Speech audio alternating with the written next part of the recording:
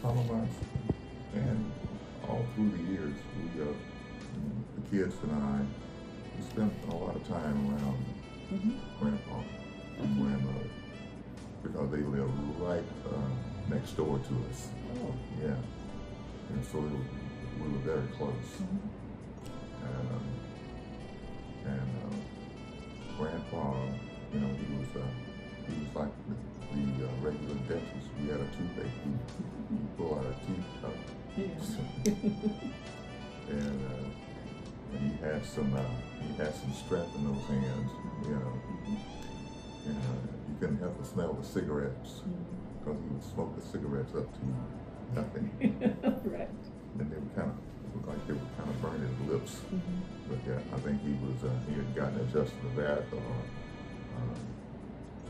or sometimes you get burned so much you don't feel it anymore.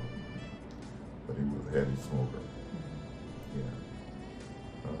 And he liked to joke a lot, you know, and he had a laugh you would never forget, and he would enjoy a good laugh, you know. So that was some of the things we would remember. And Grandpa and Grandmother had a smokehouse, and they would smoke pork and beef, and you couldn't help but just, you know, you walk by the place and you had the hickory chips and stuff in there, and, you know, smoking the meat, and you could take some of the meat off and just eat it like it is, you know. Yeah. And my grandmother, she would milk the cows, you know, and she would make butter. I don't know if you've ever seen that happen. Kind of churn, and it's old-fashioned life. And she'd be up there, you know, just, you know, and you look at it after a while, and you see the butter. And she could make some very good butter cakes. Yeah. And so it was, I called it country, healthy living. Something that a lot of people don't experience, especially city dwellers. And you know, we had a lot of land, and we had a lot of branches, and those were like waterways. And we would go swimming during the summer months, and you'd have to be careful of moccasins, water moccasins. Oh, yeah. And we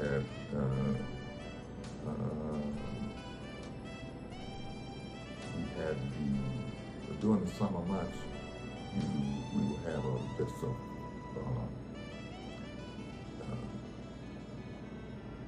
lot of bats. You know, they would fly around in the evening, you know. I think they would flourish on mosquitoes and all kinds of bugs and stuff, you know. And you know, I didn't want to listen until years ahead that they had a sonar system because they were blind. And anytime they got near something, they would fly away from it, and it was amazing. And sometimes we would throw things at them, and they would dodge it. And they were quick. And you know, we did a lot of farming. We had a lot of woodland, and you know, the kids, me and the kids, my brothers, we would just go walking, you know, and just looking at everything. And we had those, wild fruit that would grow in trees. They were called muscadines. And I learned a bit on in life that people could take muscadines and make wine. Yeah. So, but they had you had to climb trees to get the fruit. Yeah. So that could be risky business sometimes, you know. But they were very good. It was a sweet sour taste. Yeah. So these are some of the things that I remember. I had a horse. I was given a horse by my uncle, from my uncle, and he was a beautiful quarter horse. He had a red coat and long black tail, and had long mane, and he had a white slash down the middle of his head.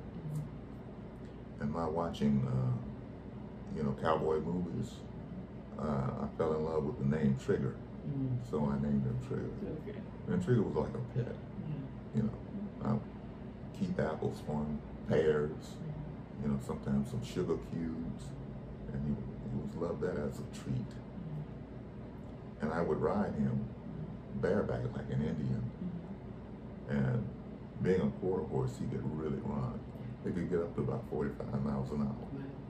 And that's cutting the wind, that's cutting the tears out of your eyes, But I enjoyed every minute. And we had, my neighbors had dogs, and they would chase us.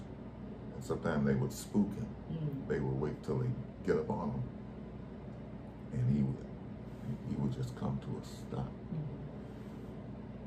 And I went over his head. I could have broke my neck, but I held on to the reins.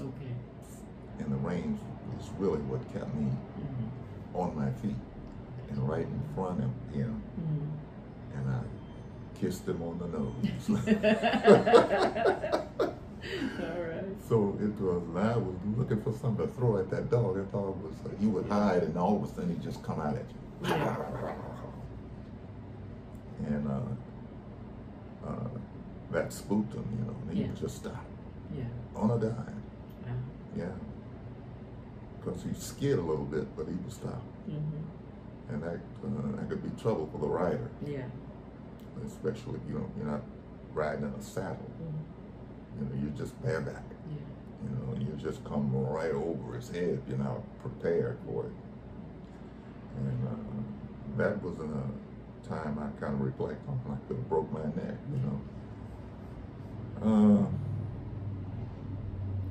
Then we had neighbors, and everybody was kind of close, And, you could say it was like a village. And we had one of my teachers' name was Claude Adams, and he had a father, and he lived in that neighborhood, and he had a lot of turkeys, and I was horrified of those turkeys because the males, they were like they're aggressive, and they would shed the back of their feathers like a fan, and then they would kind of charge you, and we'd have to turn around and run. It was kind of frightful.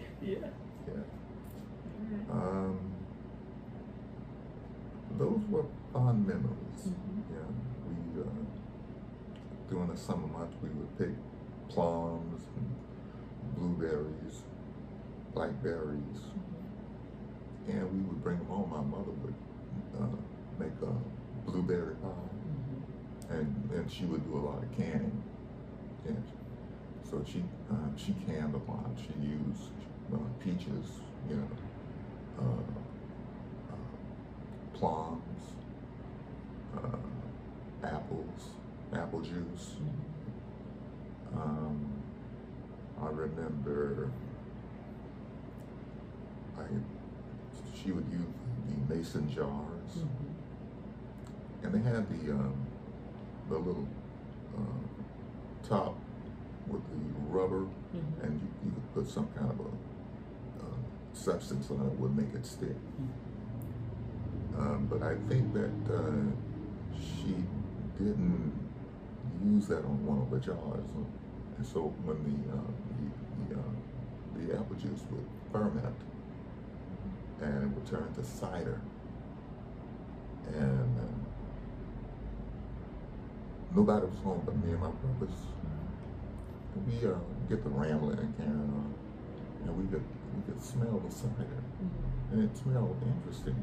And we pulled it out, and it popped right open, and we drank all that cider and got drunk. My mother came home. She said, "What's wrong with you all?" Nothing. Oh, something is wrong. You must have gotten that apple juice. It turned to cider. It fermented. Yeah.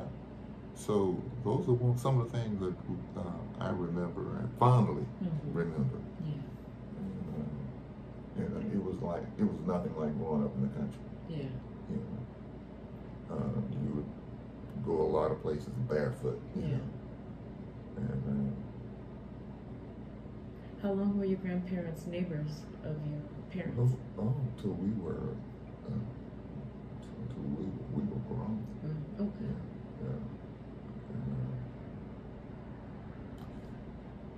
Do you remember which grandparent just died first?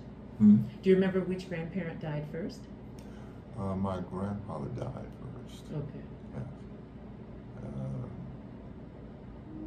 Then my grandmother, she passed sometimes after.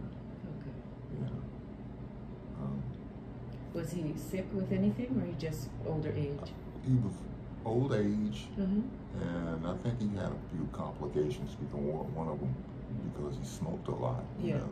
Okay. So that probably contributed to cancer. Yeah. You know.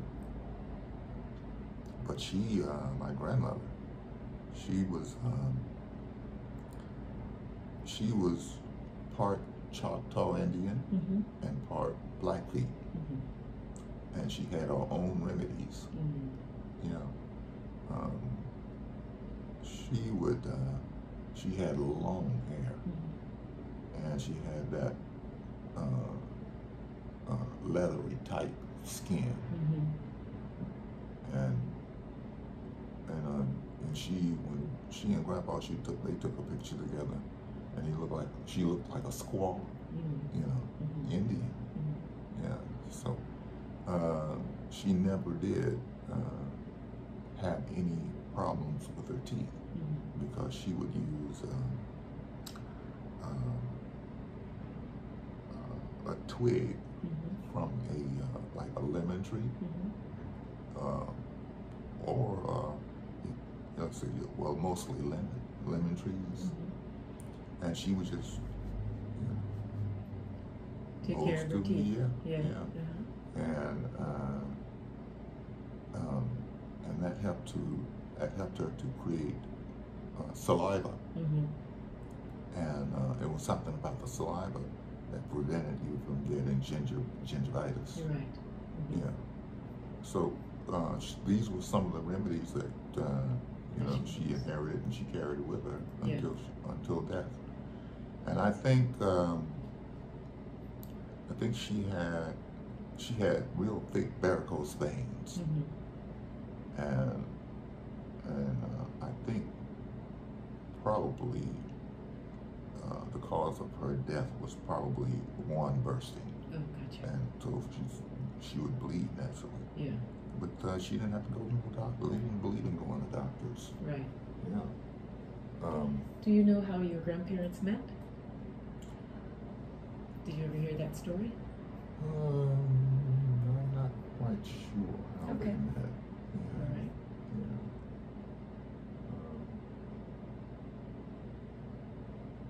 They didn't discuss. Right, those things. Well, they didn't give us any history on that. Okay. But like, parents, grandparents, they would have a historical share with their grandchildren. Yeah. But my father didn't talk about how they met. Okay. And I know my mother probably had some idea, how they met, but they didn't discuss that part of it. you know. Now, these grandparents are your mother's parents or your father's parents? These are my father's parents. Father's parents, yeah. okay. Yeah. All right. My mother's maiden name was Briley, so we had a lot of cousins, Briley cousins, and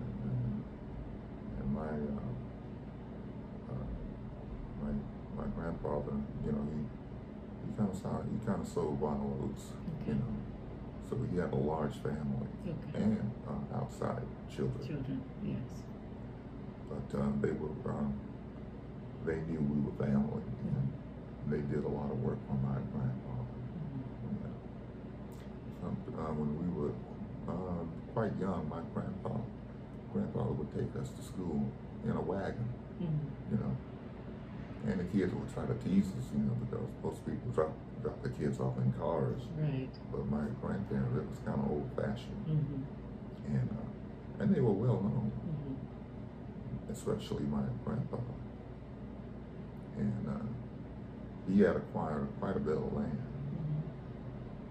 And I think he got cheated out of some of his land by some of the crooked lawyers down there. Yes. Yeah.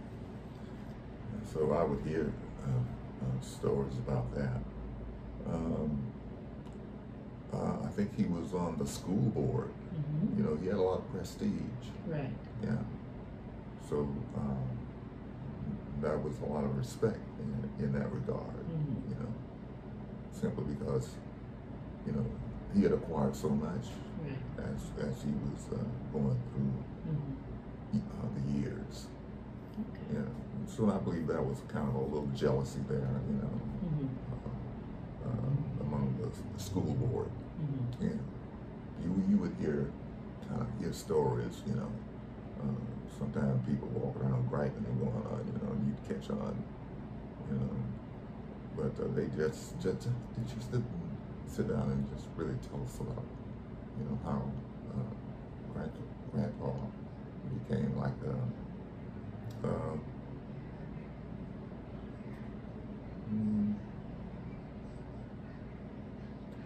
I can't think of the term. I'd say for like any other Renaissance. Okay. Yeah. All right. Yeah. All right. Because he had acquired a lot of land, and he was kind of beaten out of some of it, you know. Yeah. We heard that much. So, and a lot of the land had timber. Is it still on? Hold on a second. Okay. Yes, go ahead. Yeah, and a lot of the land had timber, and timber was a commodity that sold greatly back in those days. So I think he was taken advantage of, beaten out of it. You know, I don't know what the transactions were, how much money he had acquired from it, you know, but he lost a lot of land, and I'm sure that they didn't give him the proper amount of money that it was worth. Right. So being, you know, lawyers, you know, educated, and they can be crooked. Yes. Yeah. Yeah. They can take advantage of you. Okay.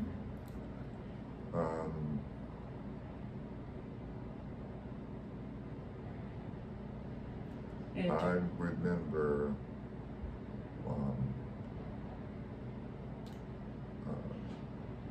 growing up in the South, we had snowstorms, and we had to wrap our pipes because our house sat on bricks. And so you could go underneath and wrap the pipes with the rags or whatever you could find to keep everything from freezing. And sometimes we experience ice storms, just like they had down in recently down in Texas. So you had to have your pipes wrapped so you could so the gas wouldn't freeze. Yeah. And we would let our stove burn real low all night. All night. Yeah. And it kept it pretty comfortable. You know, you could sleep. And we had to. We drank well water,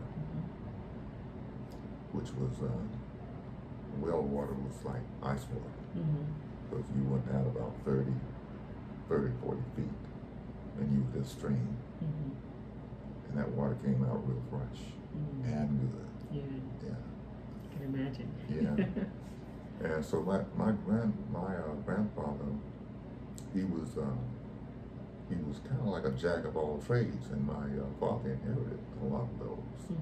So, you know, he would dig wells, you know, for neighbors and other people, and it was pretty lucrative. Yeah.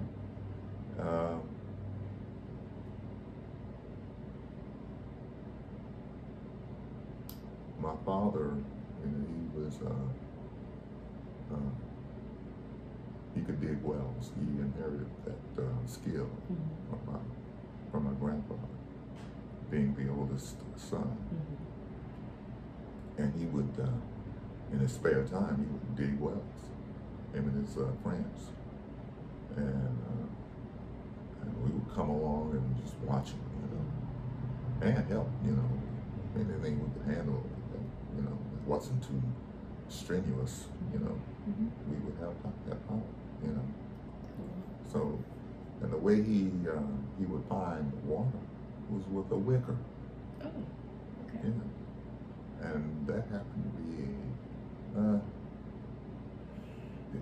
it was a like a thick switch that was long, like a fishing pole, and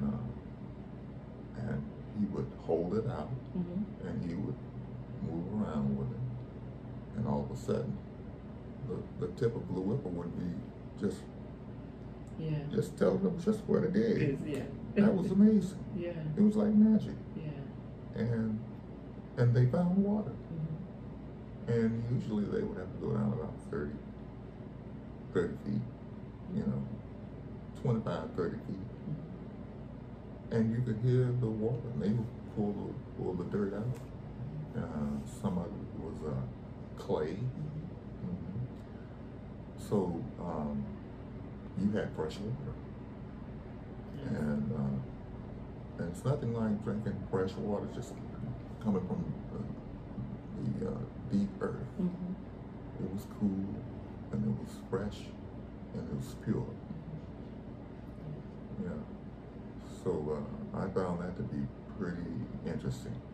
Then my father, you know, he was kind of like a jack of all trades because he cut hair. He was like a barber, and so it was a natural type of ability he had. And he would cut all his friends, and he would cut their friends' children's hair, and right out on the front porch, you know. So I found that to be interesting. So there was a lot of interesting things that our parents were involved in, and I kind of picked up on barbering. You know, right now I work as a barber. You know, I went to school for cosmetology, but I turned out I wanted to be a barber. You know? So I've been cutting now for over 30 years. You know. So I've had steady clientele. And a lot of them, they're kind of staying in because of the pandemic, COVID-19. And then there are some that still kind of come out to see if you're working. So we know that a lot of the beauty salons and barbershops were closed because of the COVID-19. And sometimes when you go into these places, they're full of people. And that wasn't too that wasn't too swift, yeah. you know, for people to take a chance. Yeah. But we wore our masks, we wear our masks, and we remind our customers, wear your mask, you know. And we do the elbow bump, we don't shake hands, you know. And barbershops are interesting places to be. It's kind of like an institution within itself. Right. Because you would have people coming through that they had all kinds of skills. And I met one gentleman. He was like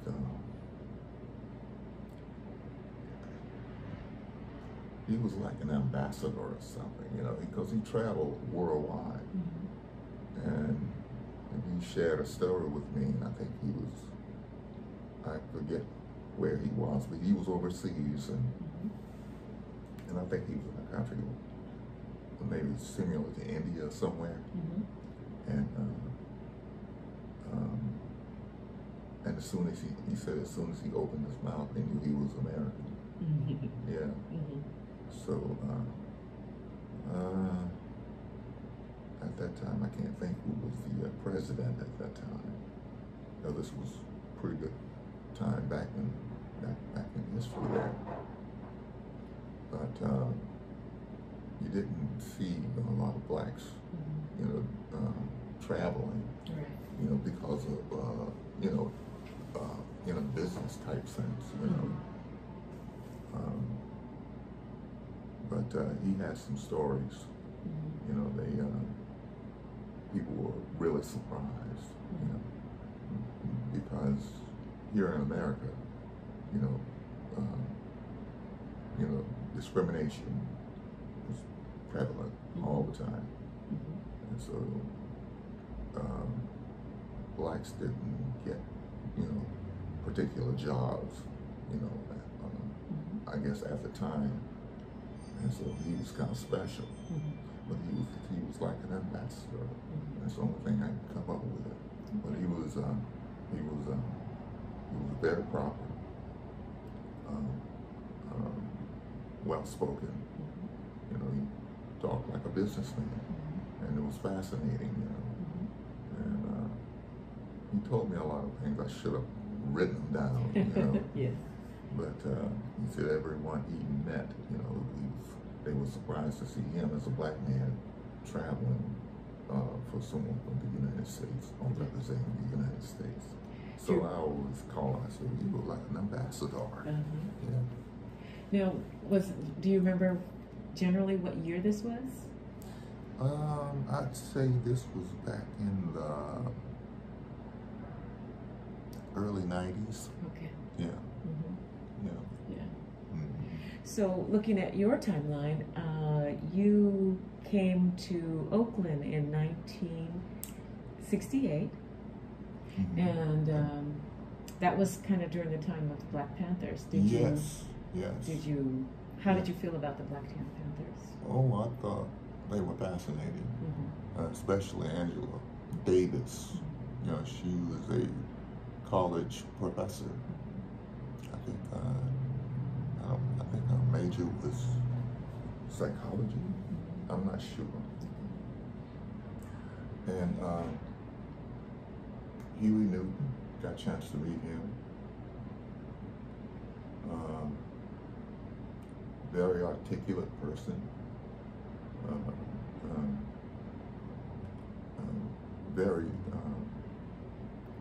He was like a very determined type person, very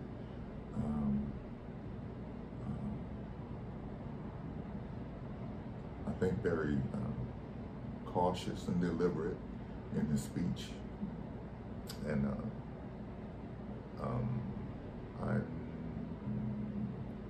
there was a club they used to go to. It was a real popular club called the Lamppost in Oakland. And a lot of those Black Panthers would gather there. They had home cooking there. They had entertainment, and it was kind of close knit, you know. And I thought that was very unique and very nice, you know. And there was never any problems. You know, everybody got along well, you know. And they shared some stories, you know.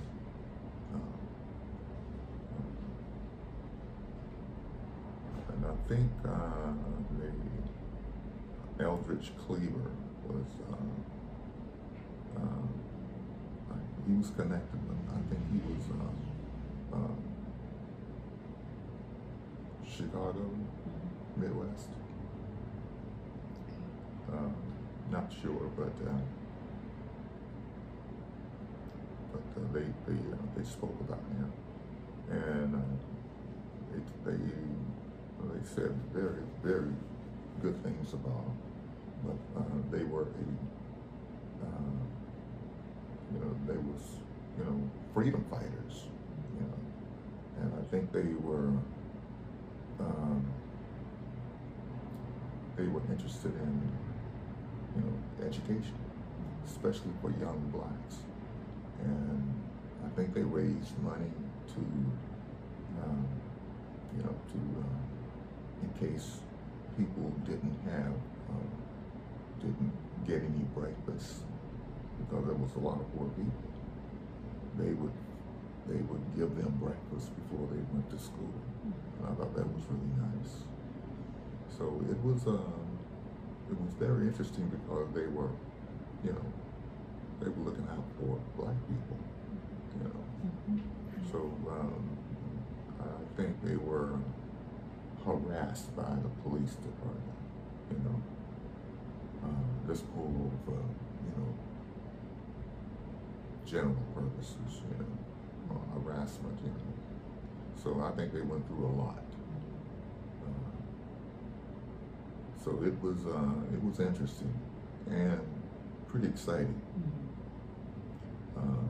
Everybody was sporting the afros and black leather jackets, and everybody looked like a Black Panther, And I know once me and my cousin was pulled over, and we were out just partying, And I think one of my signal lights weren't working, and it was this brown Jersey colored police car was right behind us, and put its lights on us, And I think my cousin, we were sipping on some gin or some vodka or something, and so the cop was white, and his partner was Japanese, and so they was questioning us, where we were coming from, and we told, we tried to be truthful, coming from a party, and on our way home. So I was driving, and so he said, he asked my cousin, because he had alcohol on his breath. He had been drinking. He said, yeah, been drinking. He says, the Japanese policeman, I was kind of worried about him because he had gotten a stance with his weapon, aimed right at us.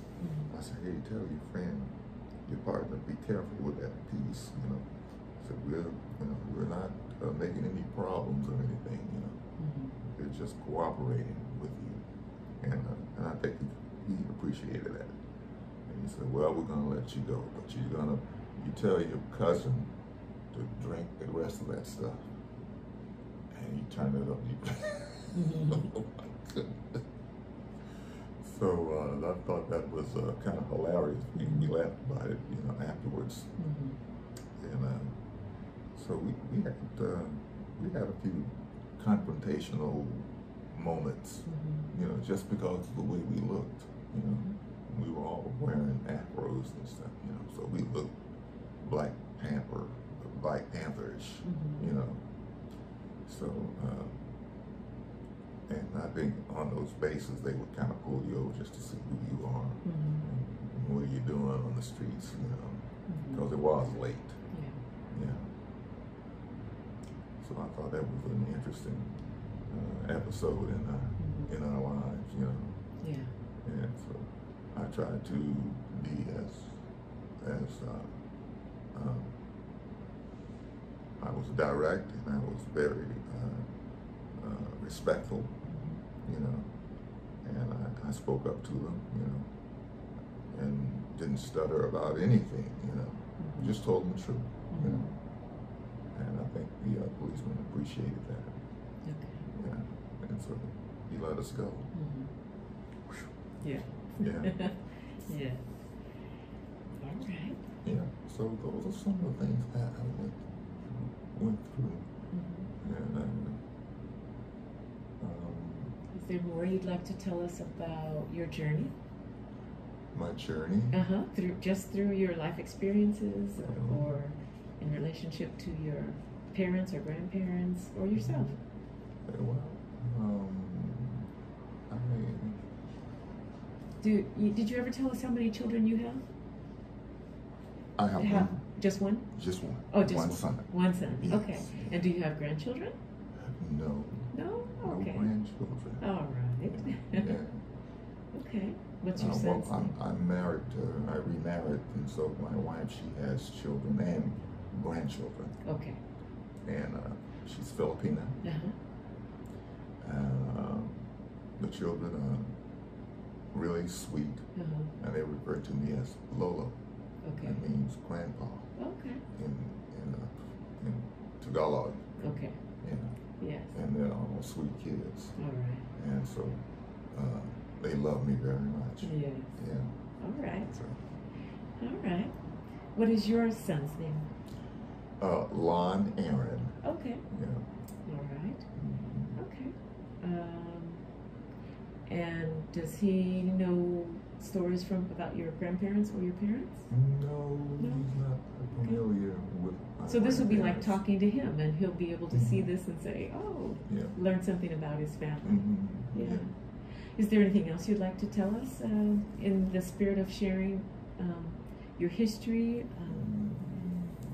your people, what they stood for, what they lived for, kind of thing? Nothing really special.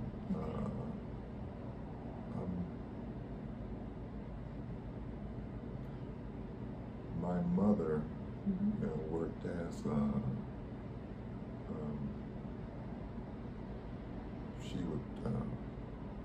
she worked for whites, and let's see, I'm trying to think of a proper name to give her status there, but she was like a domestic? Domestic. Okay, yeah. Like a domestic worker. So my mother went through some changes because of racism, and she spoke up and out about it. And I remember one episode with her and this white lady. She was a florist, and they kind of disrespected her. And my mother, I was with her. I was about 17 at the time, and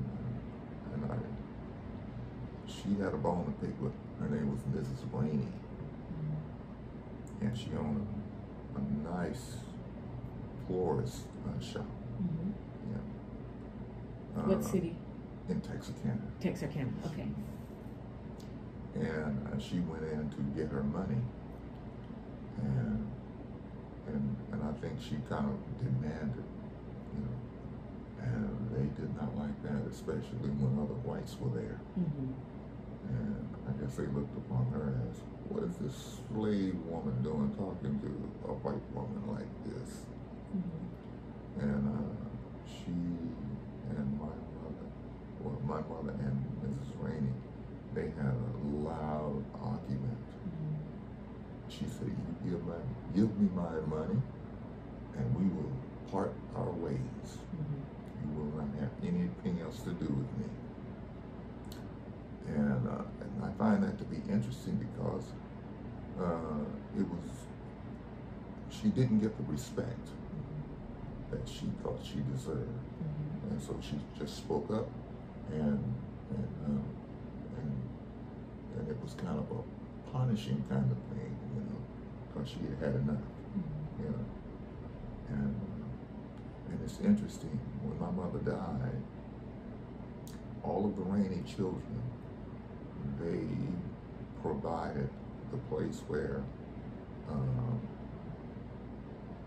they provided the flowers and everything that goes with, you know, the decorative mode around my mother's casket. Beautiful flowers. So they were showing their respect to children. Yeah. So I'm sure they remember that incident too. Yeah. Was that the last that your mom worked for Miss Rainey? Yes. That time? Okay. Yes. Okay. Yeah. Okay. Anything more about your dad you want to share? Well, my father, you know, he had outside women, and he had children outside. Okay. Yeah, and so the first time I met my half brothers is when I was visiting, and they found out, you know, we were in town. It was me and my sisters. Were your parents divorced? No. No, they stayed married the whole time until death did them part. Oh yeah. Excellent. Yeah. Yeah. Yeah. And so there was it was a cafe in Arkansas that you know, they had good food, and they sold beer. And so me and my brothers, we were there, and guess who walked in? My father's outside summons, and it was just like looking in the mirror. Oh. I mean, we looked Just like it was like we knew that we were related, you know, and they were so glad to see us, you know. They had never met us before, and we were young adults, and they came up and they embraced us, you know? And so I thought that was a really nice moment. Yes. Yeah, they were really, really glad to see us, and we were glad to see them. Yeah. And we spent a lot of time talking, you know. Yeah. All right. Did you keep up with them through the years? No. Okay. No. And whenever this pandemic is over, I'm going to remember them and try to look them up, you know, to see if they're still around. You know? Did you know the name of the woman who was their mother? Never met her. Oh, okay. Never met her. All right. Yeah, so that's a branch of your family that's kind of out there. Yeah. Okay. Yeah. Well, maybe one day, if you get in touch with them, you can provide a name. Yes. And then your generations can check them out. Yes. And we probably got children. I'm Yes. sure they do. Yes. You know. And I would like to get to know them better. Yes. And get to meet their offspring. You know. Yes. And just give them all a hug. Yes. You know. Yeah. That would be nice. Yeah. All right. So today you are still a barber, and you are at Gump's Barbershop in San Leandro, correct? Yes. All right. So the family legacy kind of lives on in you. Yeah. So is your son a barber, or no? He's does he work with his hands? Oh, he's a social worker. Okay. He works with his brains. Okay. Yeah. Which is another trait that your grandfather left, because he was a man of many talents. Yes. All right. Yeah. So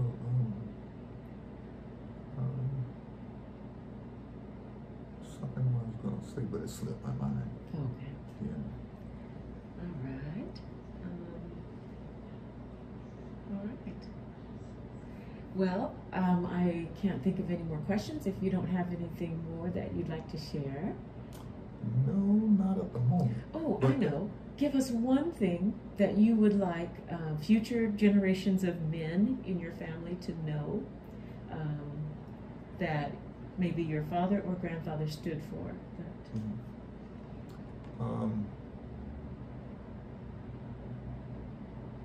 Or even your my grandfather.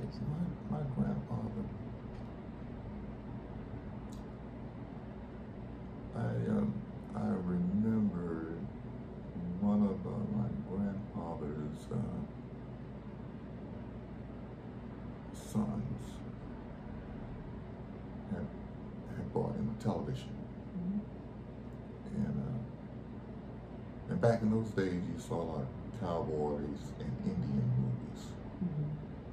And you know that the Cowboys won all of the affairs. And that made my grandfather angry. And he told him to cut that thing off. And so he didn't like, because he was married to an Indian woman. You know, my grandmother, she had a lot of Indian blood. And so he didn't appreciate looking at stuff like that. You know? So that struck me as, you know, Grandpa was, he didn't like what, you know, they would show you know, on television. And because most kids would imitate what they saw on television, playing cowboys and Indians. And so he really, that made him upset, you know, so I was really kind of surprised. And I appreciated him, you know, throwing a tantrum about that. He told him to cut that thing off. Find another station, don't cut it off. He didn't want to watch it. All right. Okay. Yeah. So I can't think of anything else right now, but maybe in the near future I can, you know, pull up some things that I might be able to add. All right. Yeah. All right. Well, thank you very much for your time. You're quite welcome. All right. Yeah. Let's see.